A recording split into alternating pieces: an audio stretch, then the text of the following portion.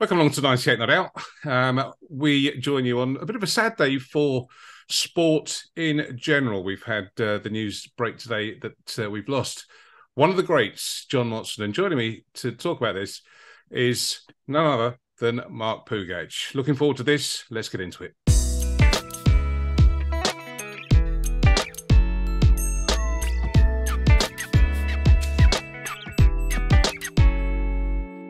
Hello, Mark. It's a sad day, and we've lost John Motson. Yes, I mean, you and I are similar sorts of generation, and the reality is, when we're growing up, and there's two TV channels, there's three football commentators, aren't there? Brian Moore, Barry Davis, and John Motson. There's outside of a World Cup and a European Championship, there's probably 2-3 live matches a year. That's all there is. I mean, there are 6-7 live matches a week now, 2-3 live matches a year. And so the three of them really were the soundtrack to our lives, to our youth, and obviously then with Match of the Day and the big match and so forth. But in terms of a live 90 minutes, that's all there was. So if your team played in a big match or your team were on Match of the Day, Motty would have been commentating on them regularly, because that's how narrow the broadcast market was. I mean, it's gone completely to the other end now. And that's why these people... and I know we'll mention Dickie Davies as well. That's why these people were so big, because there were so few of them. That's why there were so few channels. There were so few of them. And so everybody got to know them so well, because we were all watching the same thing. We were all watching the same channel at any one particular moment for a big game. Yeah, it's very, very true. And it kind of harks back to those days of... sport just being much more monumental than it is now, particularly cup final days. I mean, yeah, you and I are very, very similar in age. And, I sort of think back to being so excited on cup final day. It didn't matter if your team was involved or not. In my case, Palace very, very rarely were. But the whole day, the build-up, and then the occasion itself. And I think the commentators at that time really did sort of feel the occasion, didn't they? They did convey, and Motty was one of those. I think from 1979 onwards, he commentated every cup final for the BBC. Yeah. 77 was his first cup final. I only know that because it was the famous Martin Buchan 39 Steps at Wembley, obviously the John Buchan novel.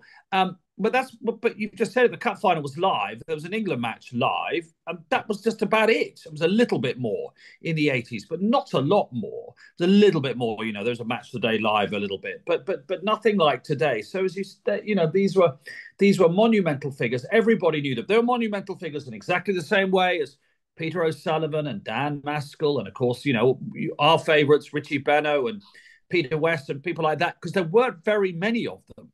And of course, scarcity and rarity brings its own value. Of course, it does, because as I say, we all had the same influences. We all watch the same thing.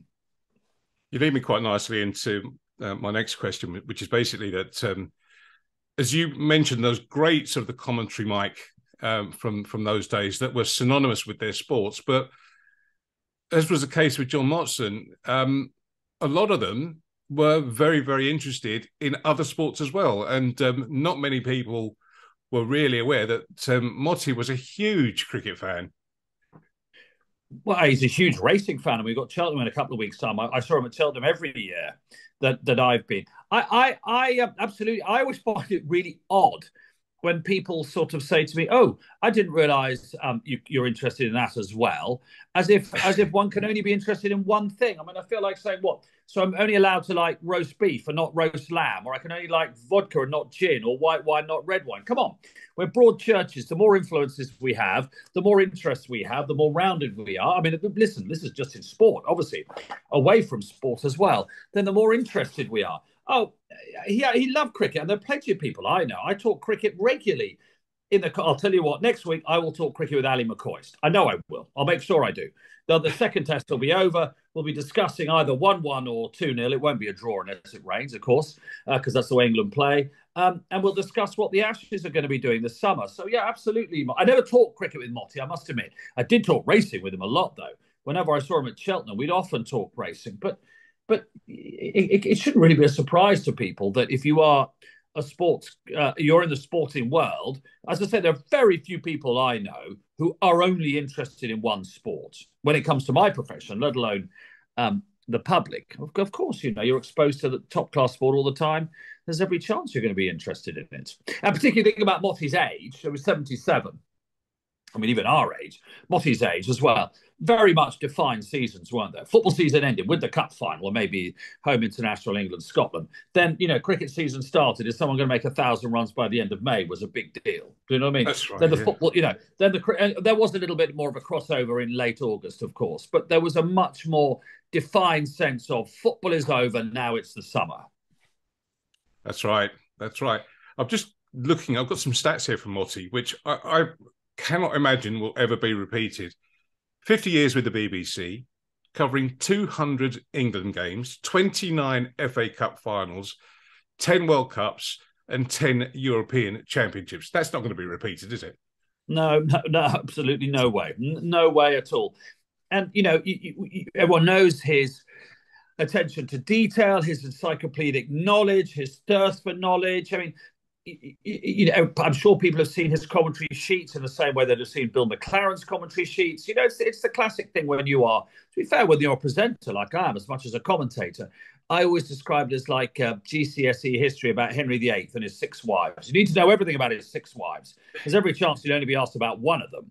But that doesn't matter. You need to know about all 6 because you never quite know when that information is going to come handy. And of course, this is the other thing. It might not come handy on that day. It might not come handy for another 18 months, but it's already lodged in there. So he absolutely loved all that. And I knew him, obviously I came across him in the 90s, but it was really when the BBC for 3 years lost Match of the Day, which was in 2000 for 3 years. He came back to radio, did a radio program. Of course, he'd started in radio in the early 70s before he did his famous Hereford Newcastle match, which was one of his first TV games. He'd started on Radio 2, as was the old sports network then.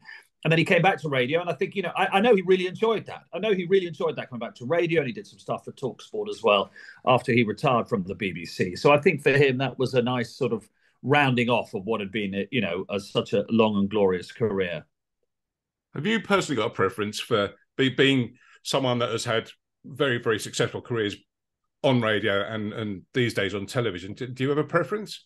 They're completely different beasts. I mean, they're not brother and sister. They're cousins more really, because, I mean, obviously there is the sort of practicality side of television, which is cameras and rehearsing and lights and, looking down the lens and trying not to look like you've just been dragged out of a bush and all that.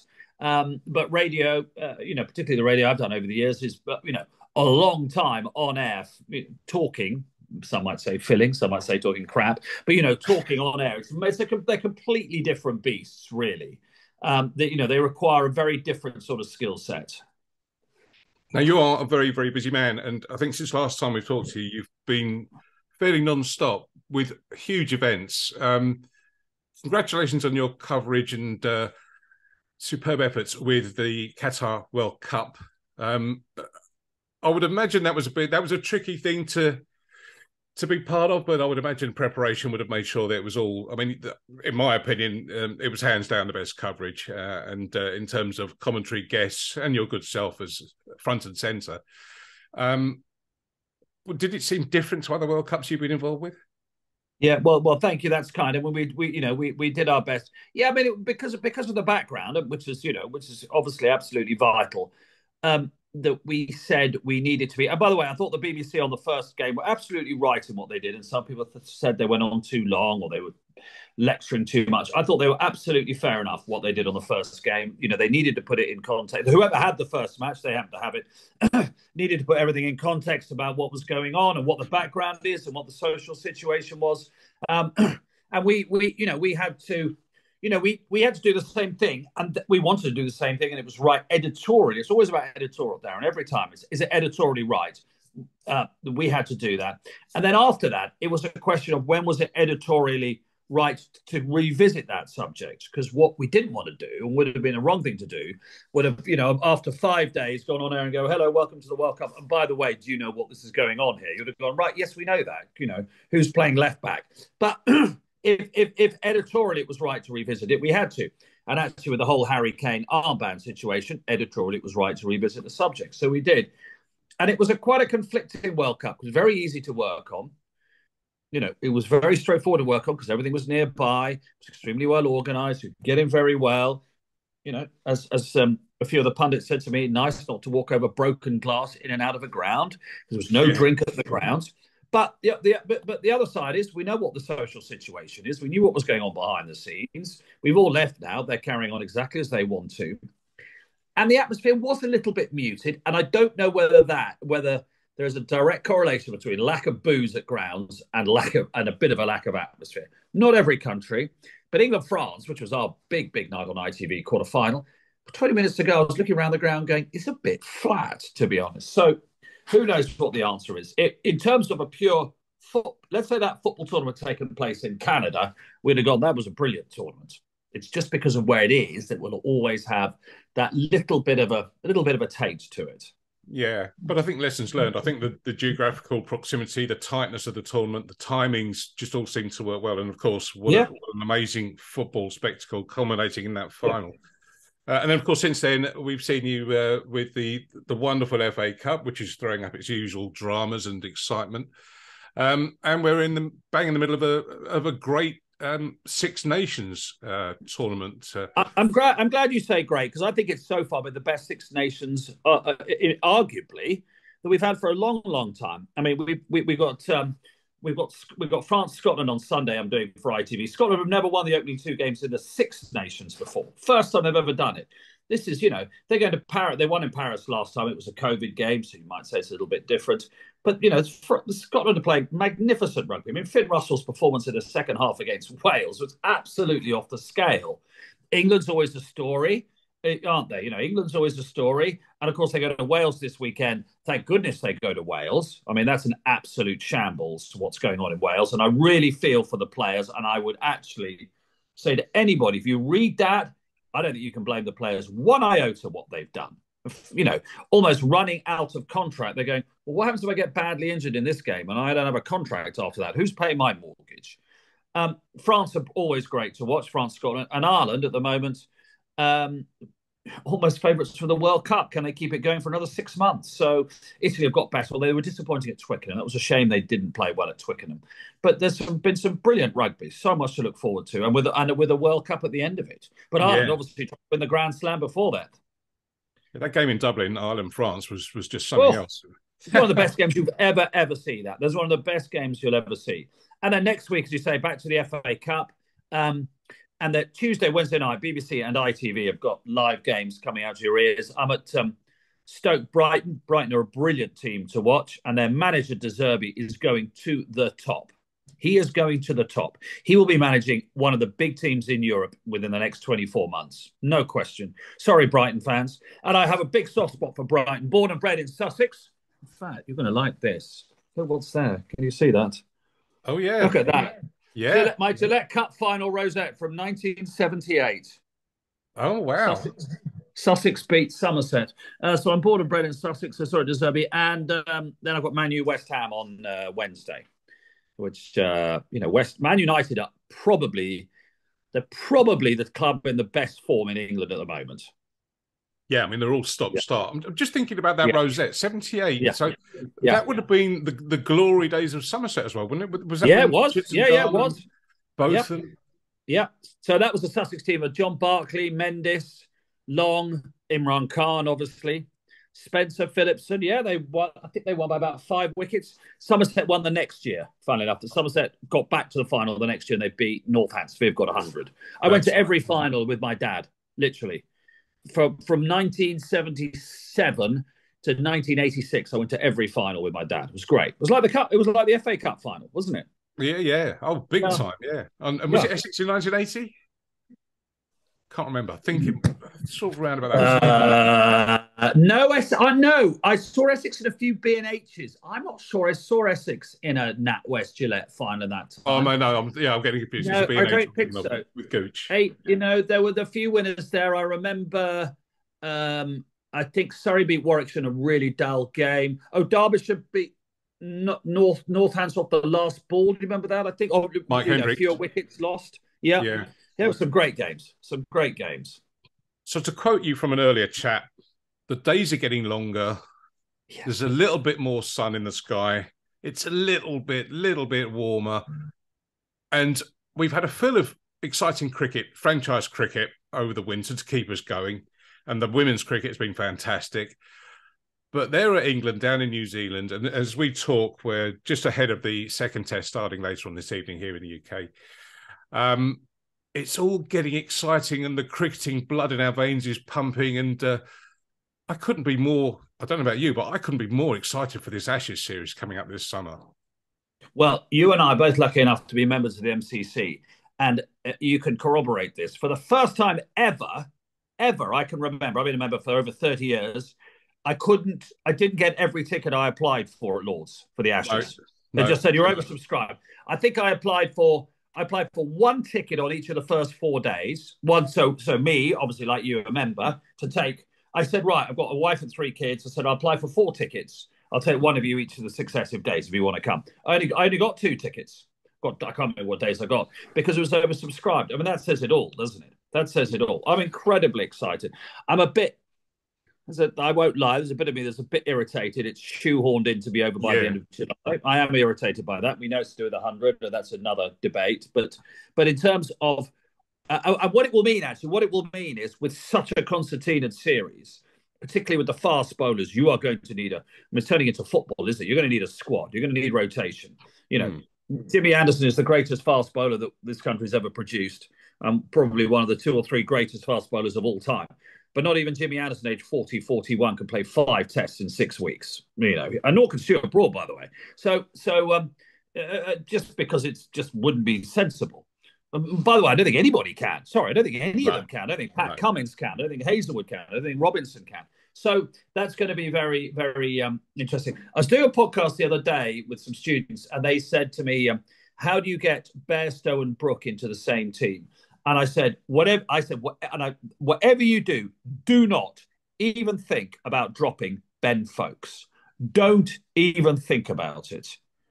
We're going to win the Ashes. We need all our specialists at the top of their game. Ollie Pope, nothing wrong with him, but he's not an international wicketkeeper. Somebody will have to carry the can. And listen, it may be that, you know, a Bairstow or a Brooke, they play, 4 tests each or 3 tests each because there are so many good batters or someone's not in form. But you can't, in my humble opinion, do not sacrifice the wicketkeeper. We've been down that road before. It never ends well.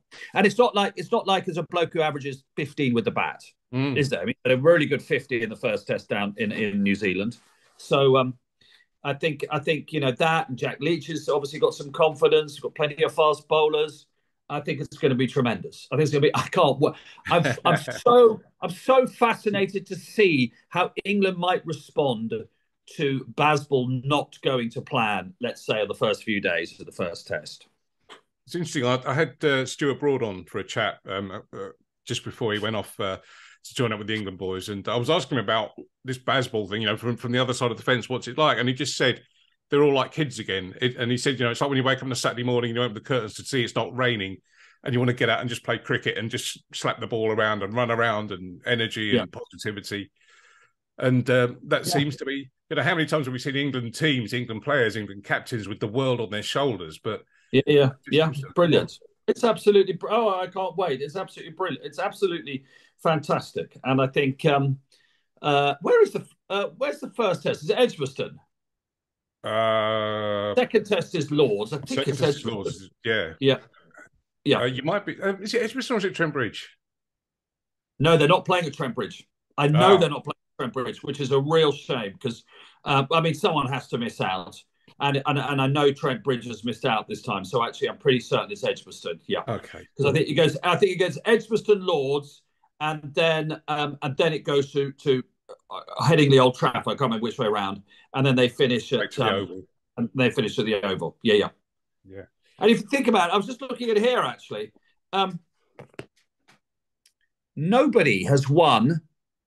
Well, in this century, you had one away win in Australia, obviously 2010-11. I mean, very unusual. And Australia haven't won in England since 2001. Wow. I mean, that's amazing to think that we went 17 years getting hammered home and away. They haven't won here for 22 years. The last series was a draw, and they retained the Ashes because it was a draw. But yeah, I mean, it's hard to win away. We know that from England, excuse me, down under. Hard to win away. Well, especially in India for the Aussies as well. yeah, exactly. Both sides. Yeah, both sides. Yeah. Well, we're looking forward to it. And I'm looking forward to seeing you on the TV again with your various assortment of pundits and colleagues and all the rest of it. And right across all the sports, Mark, really enjoyable. And, you are very, very good at what you do. And I thoroughly enjoy your approach and your manner. It's always really, really entertaining. So, well done. Well, thank you very much. I'm looking out the window, as you say, the sun is going. In fact, my old grey Nichols is in the corner of my study. I always keep it here, so it won't be too long before we're all pretending we're 18 again and we can still hit it off the square. Oh yeah, that's right. I'm not off the edge. Enjoy exactly. with Ali McCoist and send him my regards. I'd love to have him on at some point if he's up for it. And don't forget, we've got to get Roy Keane down to Lords to introduce him to the world of cricket. And I'm still working on that. I'm still working on that. I did actually mention. Do you know what? I did mention it to him. I'm going to mention it to him again next week. Okay, you've got an open, especially Australia this summer. I'll say, right, come on, we're going to get you to Lords this summer. Yeah, for sure. Mark POUGATCH, always an absolute pleasure and an honour. And thank you for doing this at such short notice as well. All the best. We'll catch up soon. We'll catch up very soon. Absolutely.